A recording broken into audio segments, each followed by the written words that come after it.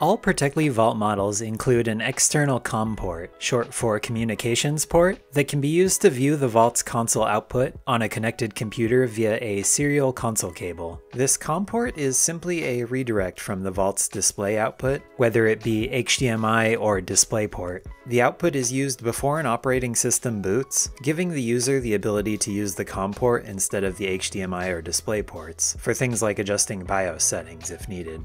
The COM output will translate the display into a text and color-based output.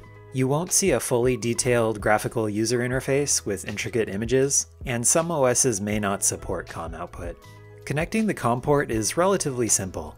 All FW Vault models come with a DB9 to RJ45 COM cable.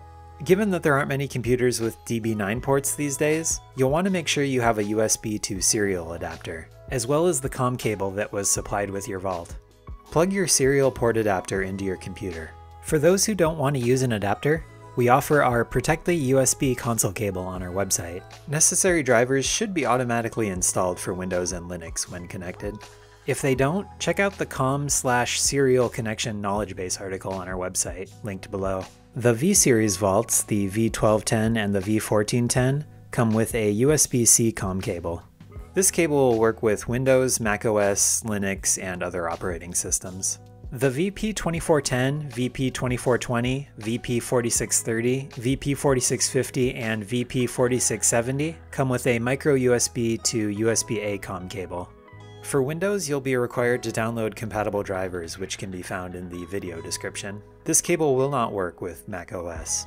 The VP6630, VP6650, and VP6670 can use either an RJ45 or USB-C COM cable.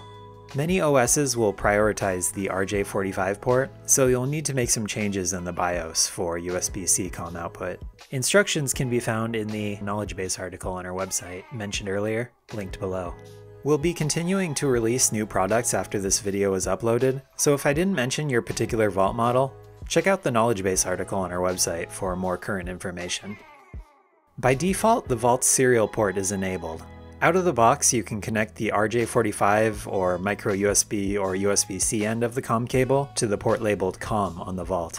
If you're using the RJ45 COM cable, do not plug the COM port RJ45 into any of the Vault's network ports. When you plug your COM cable into your computer, it'll be given a specific COM port number, which will be needed when configuring your serial console. How you view this port number varies depending on which operating system you're using.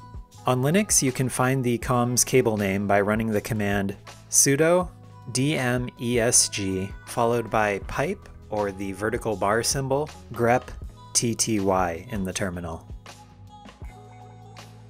You can then use a program like Minicom to view COM output. We'll leave a link in the video description for documentation on how to do this. Here's how you use the COM connection on Windows. First, open up your Device Manager by searching for Device Manager in your Windows search bar. After opening the Device Manager, drop down the Ports section. In the example on screen, our USB serial port was given the name COM4. On your computer, you'll need to use extra software in order to access the COM port. In Windows, PuTTY is a popular choice. We'll leave a link to that in the video description too. After downloading, installing, and opening PuTTY, you'll find yourself at a screen that looks similar to this. First, click Serial under Connection Type, then adjust your serial line to correlate with your previously determined COM number. Next, change the speed to be 115200. This is the default value that the Vault is set to. If you plan to use this regularly, keep in mind you can save these settings by clicking the Save button. Next, click Open and you'll see a blank terminal window open. Power on your Vault and you should start to see the equivalent of the VGA or HDMI output in the console window. If you wish to access the Vault's BIOS, you can do so by holding down the Delete key as the Vault boots. Make sure the display window is active while you're doing this and that you haven't clicked outside of the window.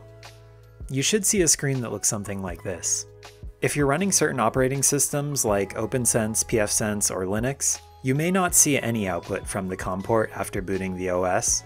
In OpenSense or pfSense, this is likely because you have the VGA image installed, rather than the serial image. If that's the case, you can either change the default output to serial via the OS's web GUI, or reinstall the serial image version of the OS instead. On Linux, you'll likely need to do some additional configuration to allow the OS to display COM output.